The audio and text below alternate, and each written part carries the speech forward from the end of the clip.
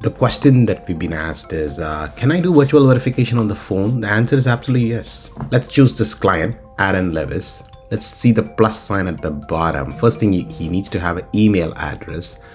Click on the plus sign and click on virtual verification. Now you can click on facial verification. As you see, uLaw will complete the facial verification.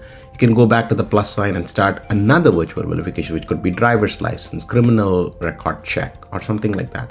Now, you can also check for status. As this thing is progressing, you can check for status. Again, go back to the plus sign, click on the status button, and what we will show you is where we are with respect to these virtual verification. As you see here, facial, we're waiting for the client. Same thing for driver's license.